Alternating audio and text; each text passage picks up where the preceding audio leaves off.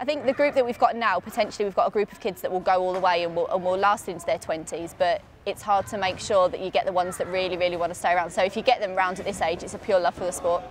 They're a great group of kids. Like I come into the gym and have an absolute blast every training session because one of them's always got something going on that starts one and the other one's off, and once one starts laughing, the other one starts laughing, and it's just constant fun. And we've got a great banter between us all. We do a lot of stuff outside of the sport together. Like we quite often go bowling or go out for meals for people's birthdays and things. So we've got a really good group that just really get on really, really well with each other, and they're just good fun. They love the sport and they really appreciate what I do and really support me, so that helps me.